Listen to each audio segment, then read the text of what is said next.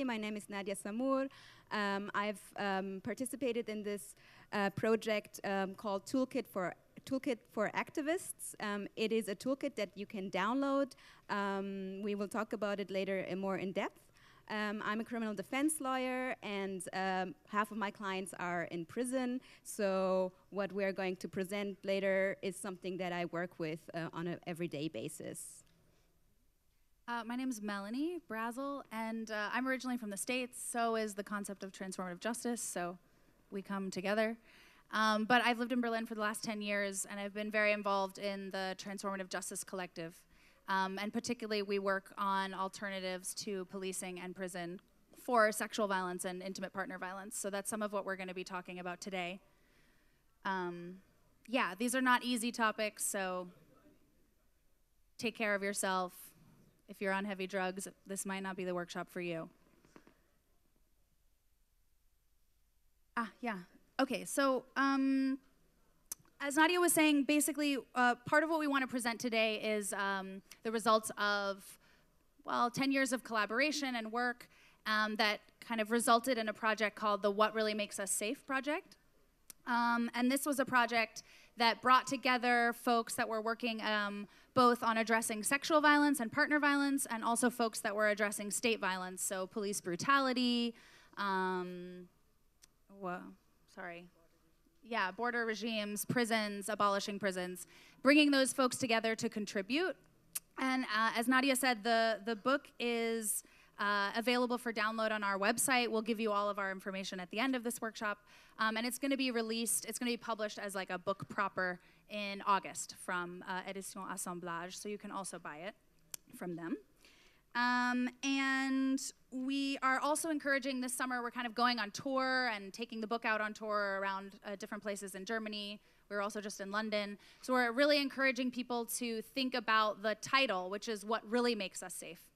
And actually encouraging people to like post and talk about, you know, what are the things that are sold to us as the things that are supposed to make us safe actually make our lives more dangerous and our world more dangerous.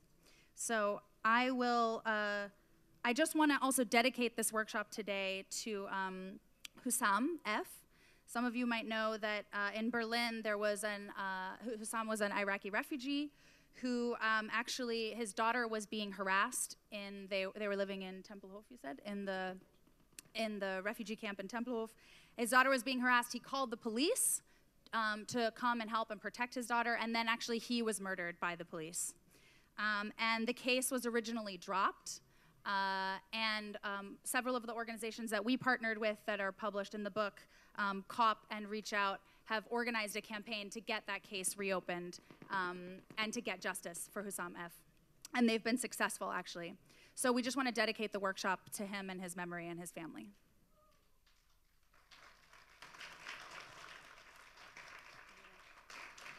Yeah, sure. Will you flip the page? So we want to start with a really basic exercise. We're going to ask you guys to take a few minutes to think about these questions around the issue of safety. So the first question is, what does the state say makes me safe? And here, you know, the state, we can also think about what corporations tell me are supposed to make me safe, what my family told me growing up, what the schools told me. And then ask yourself, what do I feel really makes me safe? And if I notice any differences or similarities between those two things.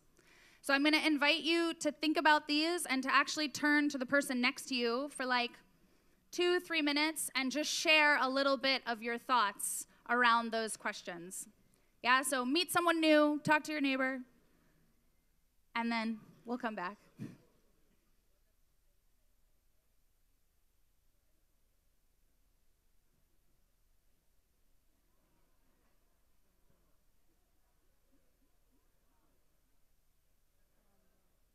I'm just going to let you take it away, yeah? And you can talk about kind of the answers to those two questions.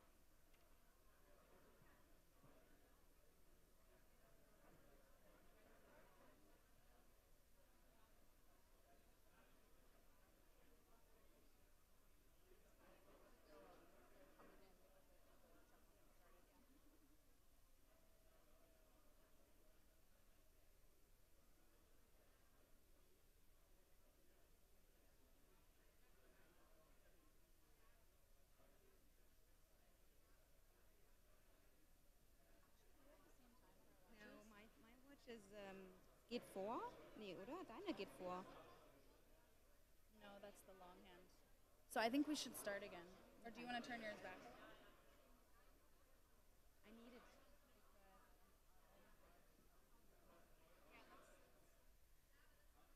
Okay.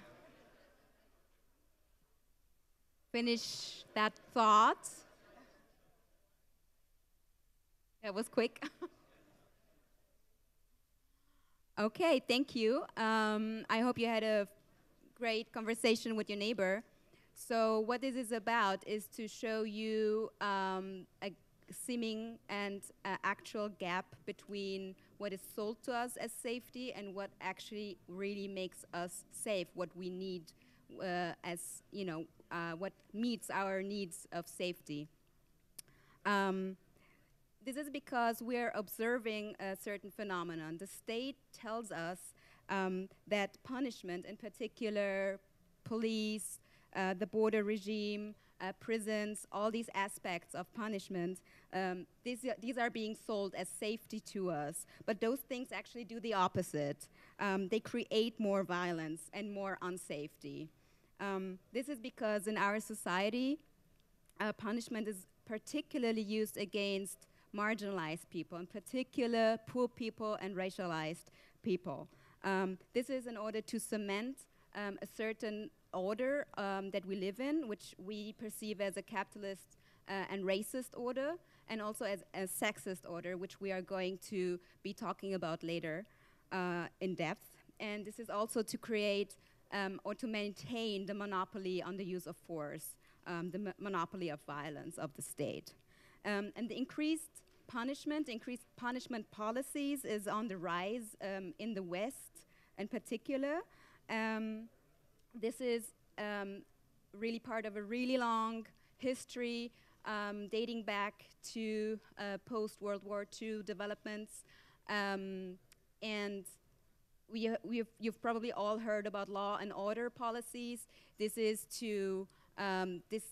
really correlates with the decrease of social welfare policies and an increase of more police, more punishment, and more criminalization.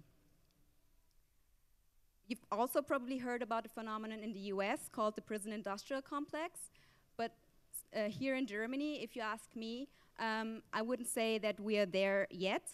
Surely there are developments into that direction, there are tendencies, but what we are observing here is what I call a Hartz-IV industrial complex, because Germany is obsessed with prevention, and so the part of the punishing part of the carceral state has been moved to the, you know, to anything that happens before an actual crime happens. So if you are aware of job center sanctions, of control and observation and disciplining people, particularly jobless people, poor people, racialized people, this is where it all starts, and these are the developments that we are observing in Germany.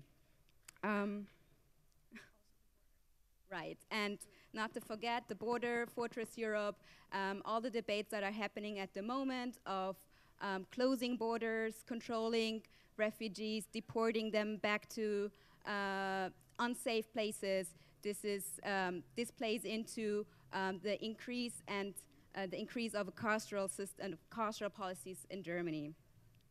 So of course, this is something that we do not consider to be safe, but we do want to acknowledge needs of safety. And maybe this is something we should be aware of. And in German, Sicherheit is the same word, but what we mean in English, if we use safety, it is not the same as security. So security is the institutionalized idea of carceral policies, of controlling people, of disciplining people, of punishing people, whereas safety is a personal need that every individual and also collectives and communities are entitled to have. So we asked ourselves, what would really make us safe? Our goal was to analyze the situation with state and sexual violence in Germany and look at transformative justice alternatives.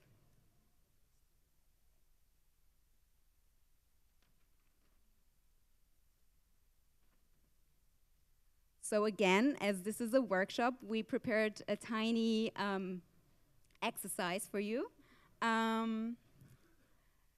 Because there is a gap between safety and security, and because there is a gap between what is considered to be criminal and what is considered to be harmful, we would like to ask you to think about these questions.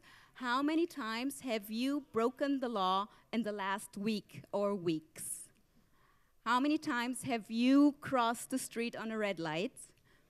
How many times have you insulted somebody, maybe a person with authority, like what we call Beamtenbeleidigung in German? How many times have you traveled without an ID or without a ticket on public transportation? Just go through the last couple of weeks. And have you been caught or punished for this? Have you or have you not? Why or why not? What does it have to do with your own position of power in society? What causes people to be controlled?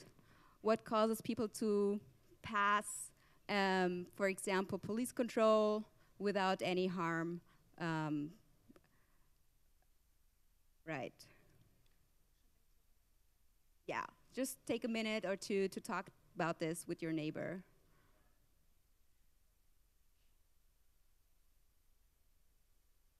Great. We're great on time. We have another like 10 minutes. I think we're ahead of time. So what we can do is like maybe this, make the connection with that. And then I'll flip it. Or do you want, and then I'll flip it and we'll do the circles? Yeah, and the transition too.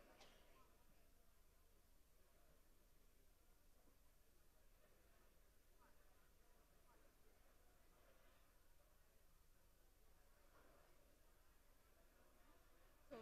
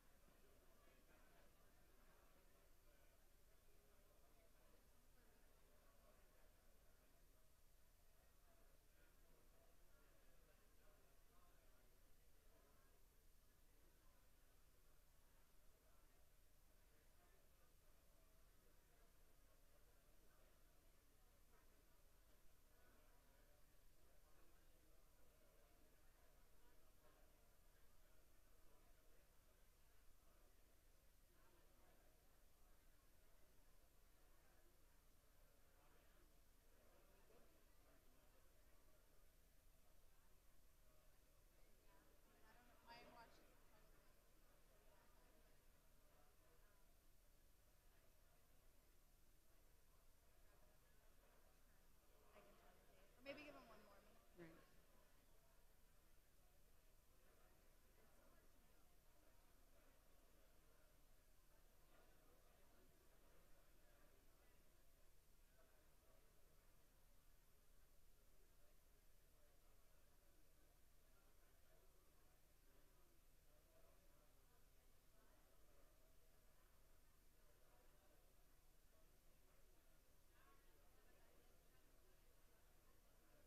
Right. All right, let's wrap it up.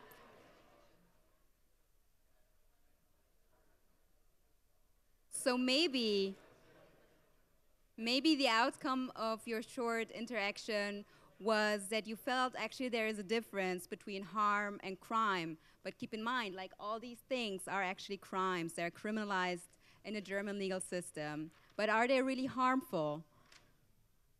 So I think it's essential to differentiate between crime and harm, and to then think about who gets punished for what and who does not get punished for certain things. And as you see, we do acknowledge that like on the one side, there is a difference between crime and harm. Certain things are criminalized, but they aren't harmful really. they're like crimes without victims. But there are also things that are harmful and aren't criminalized. For instance, our everyday the everyday reality of some people who need to work 2 to 3 jobs just to make a living, which is very harmful for their health. But this is not criminalized, of course. But what we are here for today and why we want to talk with you about transformative justice is that there is another thing we need to pay attention to, which is the overlap of things or behavior that is criminal and harmful at the same time.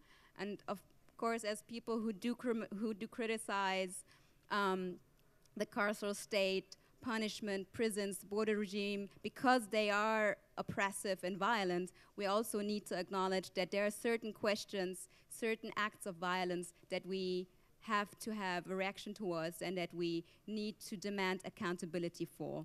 And this is why Mel is going to introduce to us the concept of transformative justice. So I think what's important is one thing to notice, that usually the powerful aren't held accountable for times that they break the law or hurt people, and usually the people who have less power in society are more often held accountable for breaking the law or for harming people. And a lot of times when we talk about getting rid of state violence, getting rid of punishment, getting rid of police, getting rid of prisons, abolishing all of that, that sounds great. We can get rid of that top circle where things are criminalized. The problem is that as a society, we still have that bottom circle, which is that we hurt each other, right? So what are we going to do when we hurt each other if we're trying not to use the systems that we've inherited, that we've learned and been socialized into around punishing each other and around using state power to do that? So transformative justice really came out of two different movements, right? So I'm going to speak here about U.S. history, but you can make and U.S. social movements, but you can make some parallels to the German case. So what you had were two different movements: the movement against state violence and the movement against sexual violence. And in both of these movements weren't intersectional enough. They weren't thinking about each other. So what you had on the one hand was a movement against state violence, really focused, like I was talking about, abolishing prisons and police, talking about police brutality. I'm sure you guys, if you watch the news, are seeing more and more all of the police violence in the US that's being exposed. And obviously that the powerful are not held to account for the harm that they do. But a lot of what was happening in that movement is that people were like, yeah, we're going to get rid of police and prisons, and that's going to be the end of our problem. And what you had was a lot of, especially women of color, black women, in those movements saying, wait, actually, we still have like rape, abuse, harm, violence happening even within our activist community, right? How are we, I don't want to call the police on my partner. How am I going to deal with that? We can get rid of the state, but how are we going to deal with each other? Right? So making that critique of the movements against state violence for not thinking enough about gender.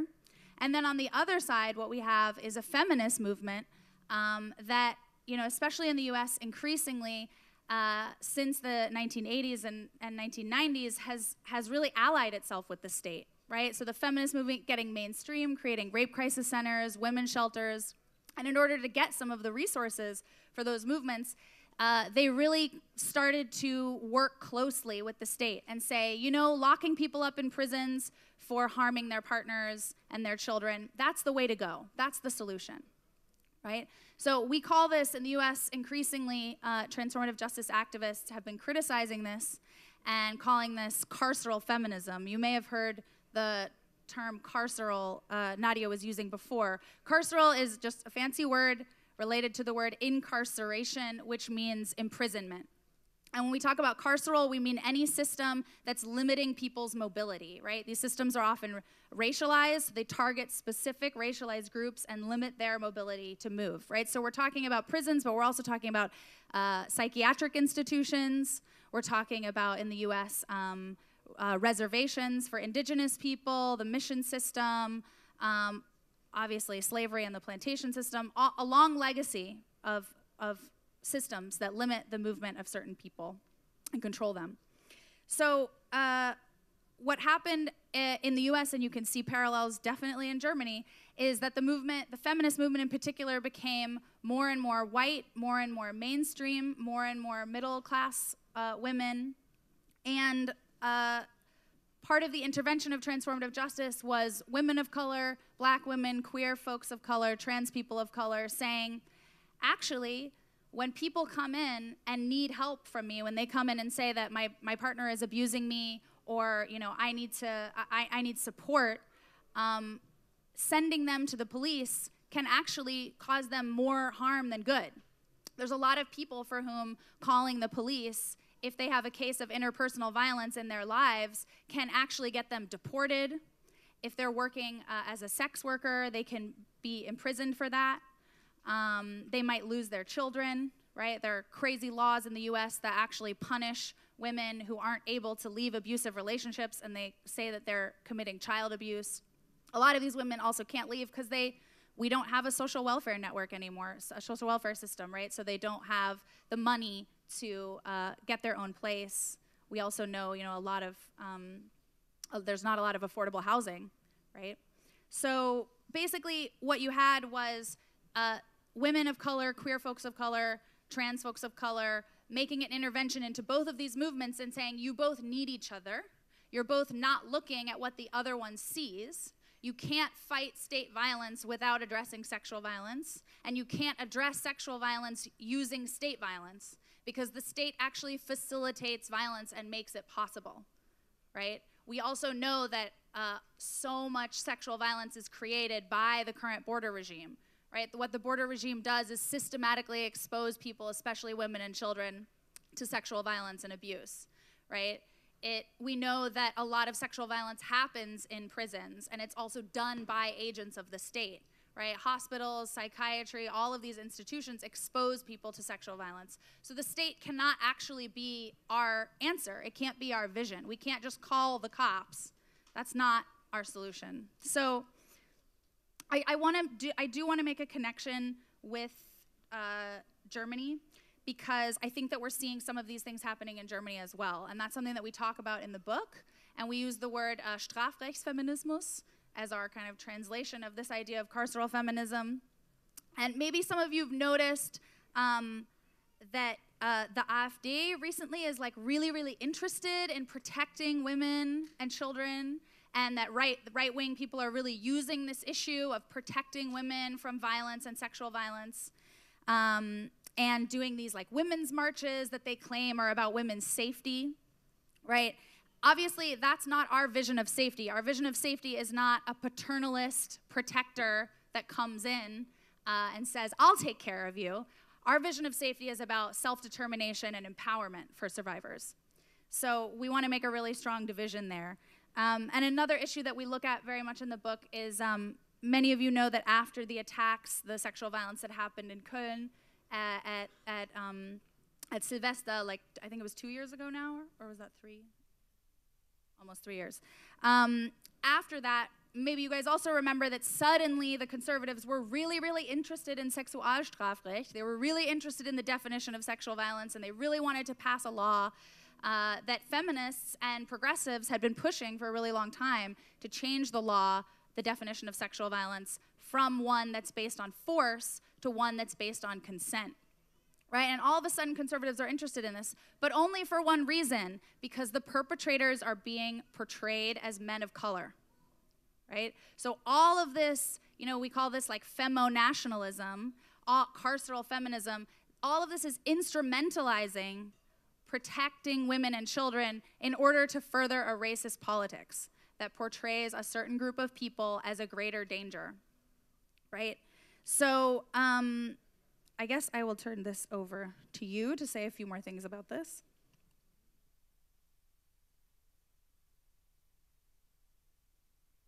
Oh, yeah, you're right. I'll include that later.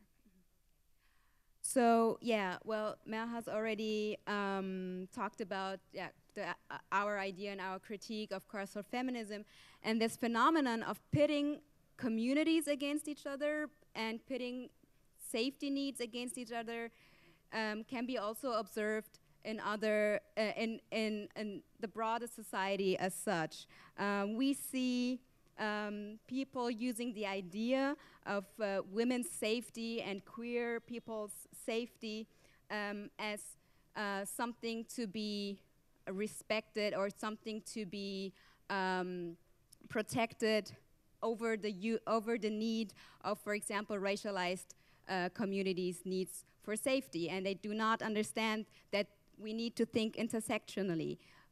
There are Jewish people of color, there are lesbian Muslim women with headscarves, there are all kinds of identities that we share and that are intersectionally connected and that deserve safety as well. And where it is impossible, it's not realistic, it's not in solidarity with each other to try to pit these safety needs against each other. We see, for example, in Germany, we're observing a creation of a certain white agenda where women's rights, queer rights, and also Jewish people's needs for safety are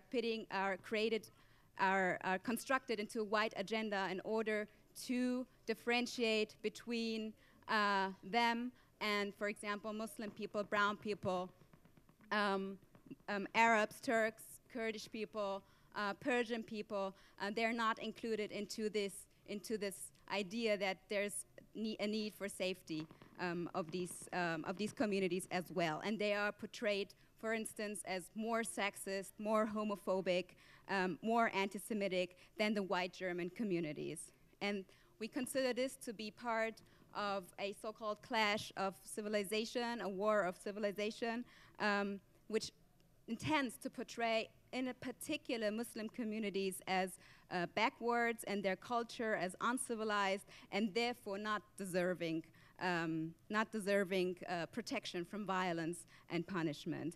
And just as a footnote, we are observing this at the moment, but of course this has a very long colonial history and fascist legacy known in particular in Germany, but also in Europe in general. So, in fact, we would like to point out one particular thing that comes to us when we thought about this, pitting communities against each other and exploiting their needs of safety against another community. In this tent tonight, or this afternoon, there was another plan. There was a plan to have a panel of people discussing cultural boycott of Israel and the movement, the Palestinian movement of boycott, divestment, and sanctions against Israel. And this panel was canceled and it was censored. And the organizers of this tent canceled it in order, with the idea of this event would have harmed safety needs of the Jewish community. And we do not believe that this is the right way of discussing these very pressing topics. And so we're saddened about this. And yet there was an event in this tent about anti-Semitism, and we see that one marginalized group is played against another one, and this is a divide and conquer strategy that we do not support. Women against people of color or Jewish people against Muslim people. We refuse to accept this because we all exist intersectionally. There are Muslim women of color, there are Jews of color, and so on. And because we know that we have to fight our true enemy, which is not other marginalized people. Racism, sexism, homophobia, anti-Semitism, capitalism, they are all part of the same network of oppression. And to overcome this, we need strong communities and we need solidarity.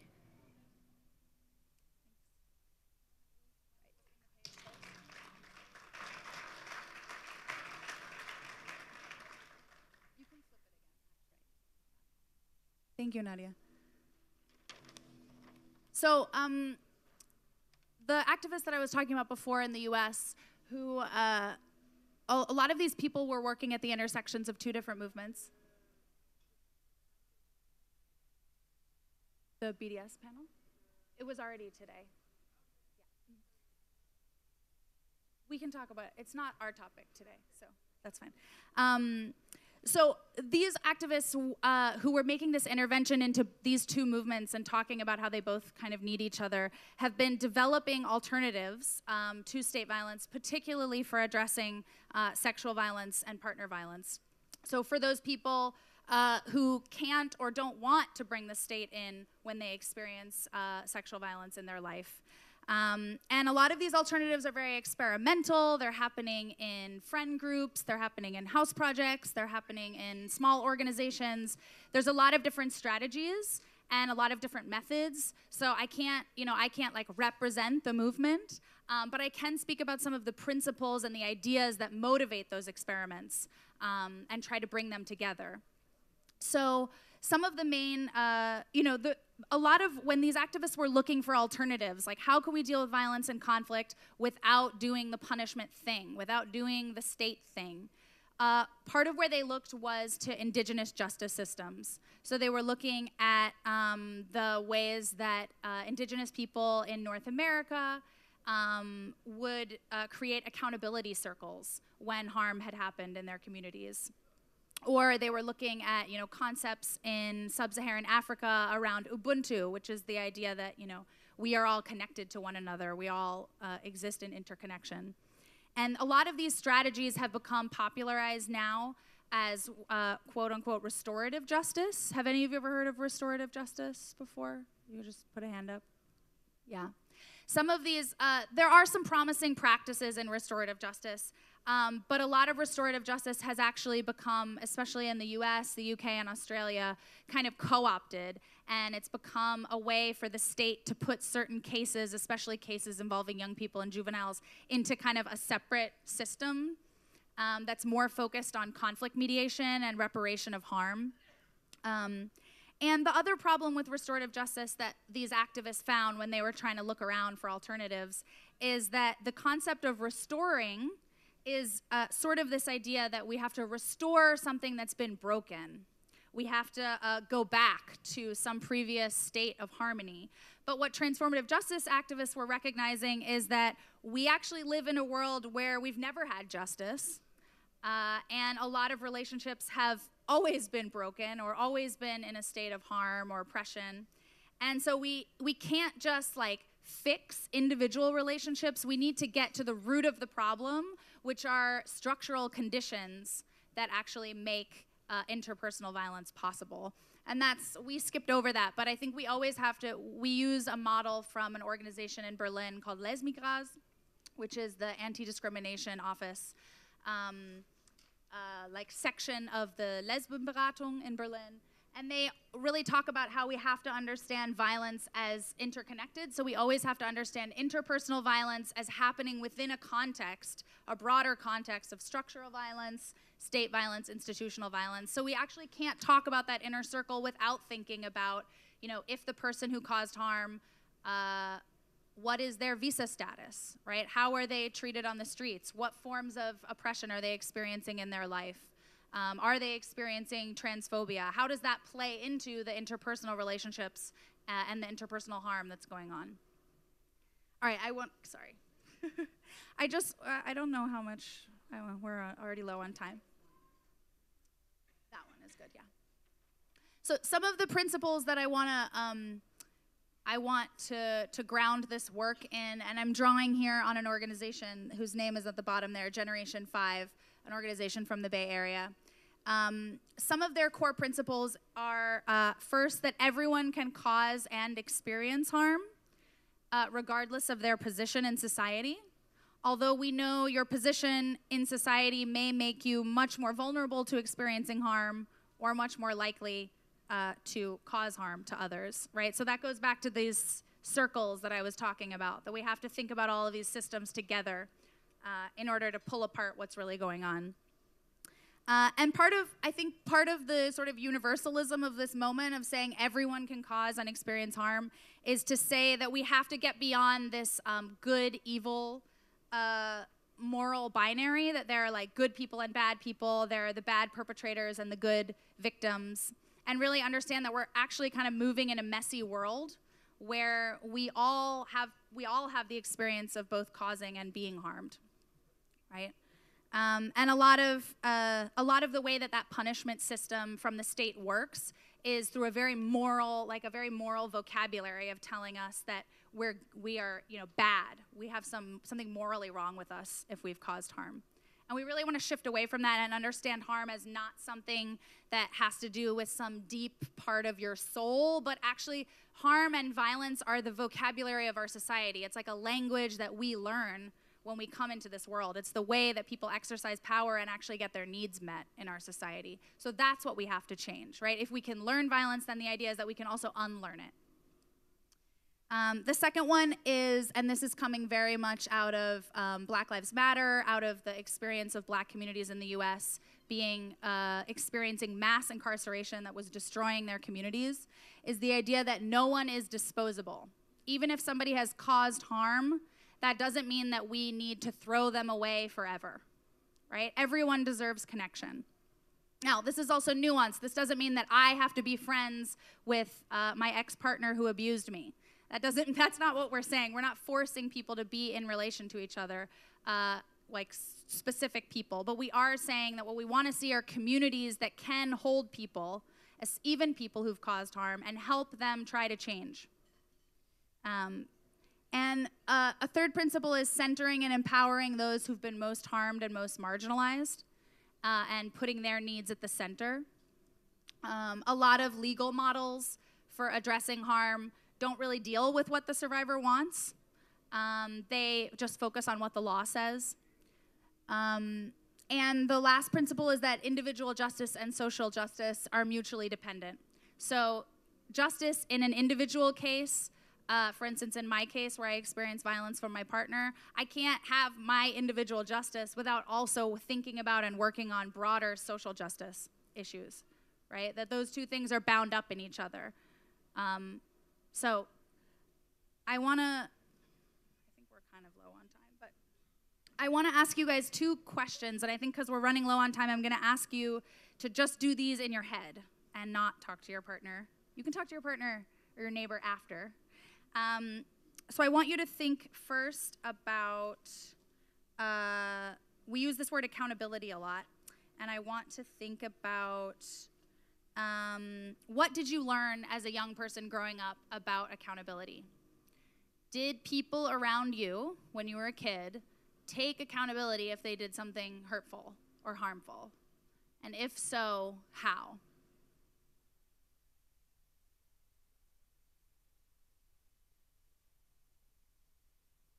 Okay, I'll let all your little brains work.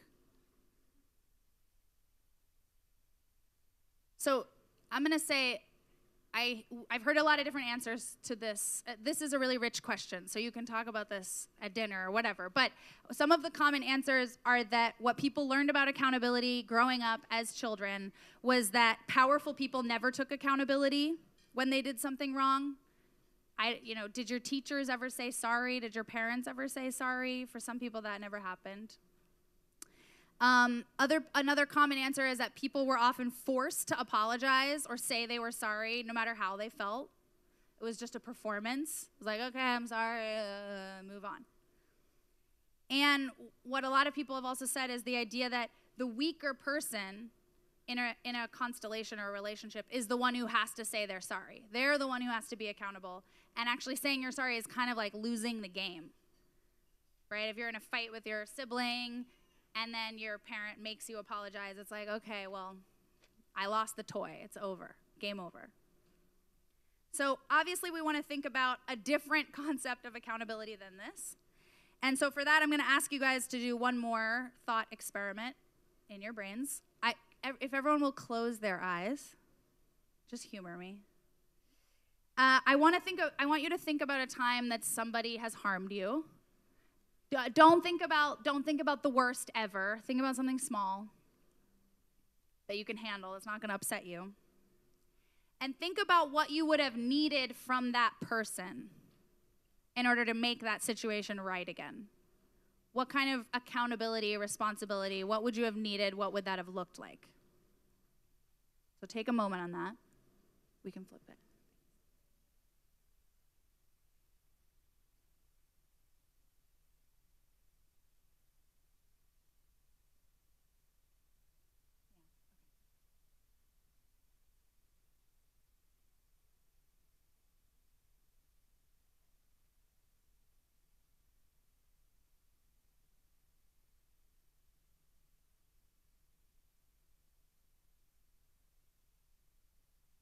All right, I'm sorry to have to cut this short. You can continue fantasizing about your dream apology situation later. But I want to think about comparing that form of accountability we learned as kids and we learned from the system to what people often describe that they really need when harm happens to them and the kind of accountability they really need in their lives. So that's sort of why we have two columns here. So the traditional sort of legal format, harm is about breaking a law or breaking a rule. And transformative justice wants to reframe that and say that what we're talking about is actually harming a relationship or harming a person. And, accountability in this traditional form is like an exercise of power. Somebody gets to decide who's right, who's wrong, who's good, who's bad. And we want to shift to say that we want to exercise interrelationship with one another rather than power over each other. And what we need, rather than some moral decision, is we need to recognize harm, we need to repair it, and then we need to prevent it from happening again. That's where also the bigger picture stuff comes in about addressing the structural conditions that teach certain people to use violence. And rather than like a quick fake apology from your sibling, what most people really need when they experience violence is like deep listening and recognition of what's happened to them. And, our traditional, very Christian punishment model is this eye for an eye, just desserts, you get what you deserve punishment model. And transformative justice is asking us to think about something else and to think about what would it look like to reflect and to take action to fix the harm and to change those harmful behaviors and those harmful conditions that led to it happening. So right now I'm being super vague, so I'm going to try to get a little more specific about what we mean. This is very much like an intro to a complex topic. A group called Insight, Women, Gender, Nonconforming, and Trans People of Color Against Violence, they coined this term, community accountability. And they started to talk about, what would it mean, all these principles we've been talking about, what would it look like to actually do that? Like, how do we do that? And their vision of how we do that involves 4 different areas or bubbles and talks about the things that we can do in each of those bubbles. And they're all interrelated. They're part of creating this community accountability. And part of why we talk about the community is that if we're moving away from the state, we're moving towards the community as the place where accountability can happen or where people can get into right relationship with each other. So the first, and I think one of the most important bubbles, is survivors. So talk about how can we do collective support for survivors. Remember, we're not talking about paternalism. I'm going to tell you what you need. I'm going to protect you. We're talking actually about survivors having self-determination, being able to choose and envision what they need to heal. What this might look like, there's a lot of groups in Germany that actually already do this very well, that get together when harm has happened in the community and work together with a survivor in supporting that person. And that support might be emotional, but it also might be, I'm going to babysit your kids, I'm going to make you dinner, I'm going to go with you to this office and help you fill out this paper, right? And this is work that it's not sexy, it's not exciting. Most people are like, yeah, fuck the police, but they don't want to actually do the support work. It's mostly the fem work, it's the emotional, gendered labor, but this is some of the most important stuff, right? On the other side is working with people who've caused harm. We use that term instead of perpetrators because we want to talk about behaviors, not like identity, right? So we want to think about behavior, not like you're stamped forever as a terrible person. And here we're talking about processes with people who've caused harm to get them to fix what they've done and to get them to change. This shit is really complicated. I've been involved in some of these processes. You can come talk to me about them. They're very, very complex and difficult. It's hard to do it right. People are trying, and I give them a lot of credit for that. Some of the easier stuff, or not easier, but different stuff to do, is also working on the community and the broader political structure level, right? So if an act of sexual violence happens in your house project, you might ask yourself, what are our norms and values that led to that situation happening? Are we having parties with a lot of alcohol and not keeping an eye on each other and not looking out for who might be vulnerable to sexual violence in that situation? Can we create an awareness structure to take better care of each other? Are we seeing a couple that's in a relationship that's unhealthy or maybe abusive, and all of us are too afraid to actually ask them what's going on and to find out more, right? Because as a house or as a political group, we don't want to get involved, right? So what would it mean to actually get together as a group, sit down and say, hey, we kind of have a problem. I know that we're spending all of our time organizing on this great campaign, but actually there are two people in our group who look like one of them is really hurting the other one. We need to deal with that as well, right? And this political structure stuff is about changing the conditions that allow violence to happen. So one great example, I was just in London. There's an organization there called Sisters Uncut.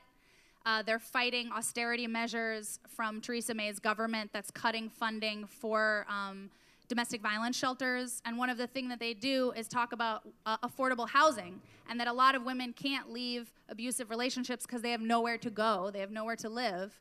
And so what they've done is actually occupy buildings to create more space for women who need to leave abusive relationships where they can live, right? All right, I think we gotta go. Do we have 10 minutes left? Yes. Okay, should we take questions? Nah, that's it. We good? Oh, we good. Yeah. Oh, yes, yeah. Well, or should we take questions? Sorry, team. We're just reassessing. We have like about 10 minutes left. I'm wondering if there are, well, okay, I will say this. This stuff is hard. If you want to do it, come talk to me. It's really important. And we also know that, this is just the beginning. So we're talking a lot about harm that's happening in our communities. I don't have a model for, getting rid of police and prisons, and then what are we going to do with the corporations that pollute all of our rivers or harm people? What are we going to do with states when they cause harm? I don't have the answers to that yet.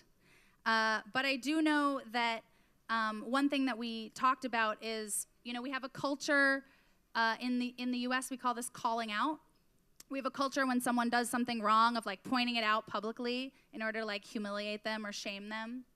I think calling out can be useful, especially if you're calling out somebody who doesn't want to listen or who's very powerful. You want to point it out in the public that what they're doing is fucked up. But when we're dealing with each other, with people that we think, hey, you're part of my community, I feel like we share values, I feel like we share vision, maybe we can turn away from calling out towards this concept of calling in, which is not my concept. It's a concept from somebody whose name I actually can't remember right now and I feel bad about, but a really awesome Asian American activist from the US. If you Google calling in, you will find their name.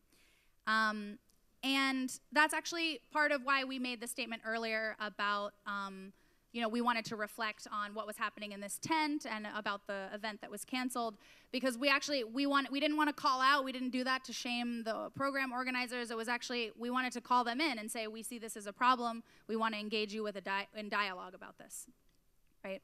So that's sort of the approach that we're taking here. I think we often talk about community accountability for these like huge, really painful cases of sexual violence, partner violence, but it's something you can start really small, right? So calling in is something you can do in a really small way when really like small situations of harm happen, right? Where you can intervene and rather than ignoring something and saying it's not my problem or just telling someone to fuck off, you can actually try to engage them in a relationship and in a conversation. I'm not saying that that's gonna work necessarily, but I just wanna invite you to try it. And we have like 5 minutes, so I feel like we could take a question. A question? Is there a question?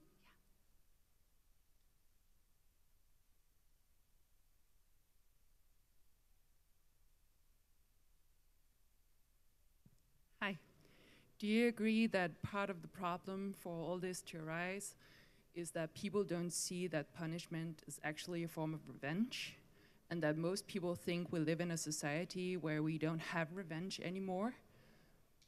And they don't see that, like in the States, punishment is to a much higher degree used as revenge as it is in Norway. And in Norway, people put to prison, and about 80% don't come back because prison is used as a way to help people. Those who are in prison are seen as victims themselves that need help. So if I got you correctly, maybe you're referring to a concept of reintegration or resocialization. Is that because that's what's big in Norway? In the beginning, you said the whole reason for all of this were that people want to oppress some groups. And I see it, the whole basic reason that lies even further is that we don't have this understanding in the society that revenge and punishment is the same thing. And that it's never okay with revenge or punishment. And of course it's okay to say stop and do what you need to protect, but to protect and not to punish or do revenge.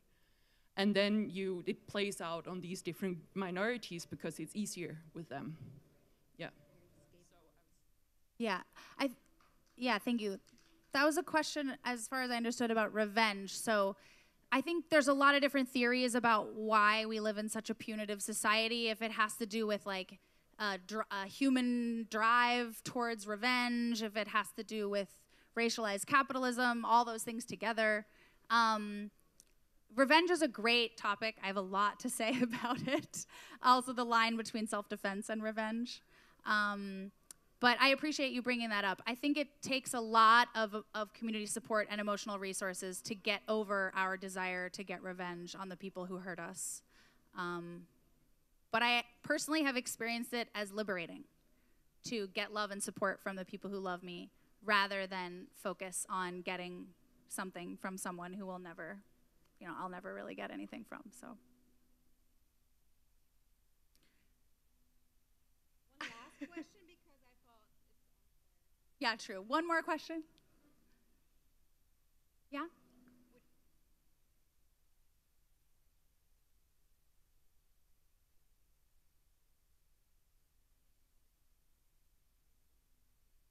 You told us that you don't really have an idea how we can kind of abolish the state or all these institutions that we have right now. But don't we need a kind of powerful institution that is able to handle powerful companies? Because if you don't have any equality between these institutions, we will never be able kind of to follow them over the world, because companies are not in one nation, they're all over the world. So don't we need a kind of institution that is able to punish or to see what a company is doing all over the world? Yeah. When I said I wasn't being fully honest when I said I don't know how we're going to abolish the state. I have some thoughts. We all have some thoughts. We can talk about this for a long time. I think what you're getting at is that we need to think strategically. What I'm trying to point out is that there are just limits to this model. This model was really built for communities. It wasn't built for that situation that you're talking about. And I think it's great to brainstorm what we can build for those cases. It's also interesting that you bring it up because that's a debate that we are having. I think, Mel, you're used to the idea of state that is being debated in the US, where people are demanding more state in terms of welfare system and stuff, whereas I'm politicized in Germany, where pushing back against a very authoritarian, repressive state is part of my political agenda. And we have to think about what is the state. I mean, we are living in a period where neoliberal capitalism is everywhere and has formed our idea of the state, which is a very, very tiny, not very present state for instance companies, but a very present and authoritarian state for activists and marginalized communities. All right, I think we got to wrap up. I did want to give you all of our info so you can stay in touch with us. So this is our email address for the Transformative Justice Collective, which is located in Berlin. You can download the book here. You can also order it from Edition Assemblage. You can find us on Facebook and on Twitter, and we're also really encouraging people when you're doing your little sci-fi brainstorms about what is that world where you feel really safe and what would get you there, what would you need, rather than borders and prisons, what would it be? We invite you to post and tag us, so we're using the hashtags really safe and wirklich sicher. And yeah, just come talk to us after the event.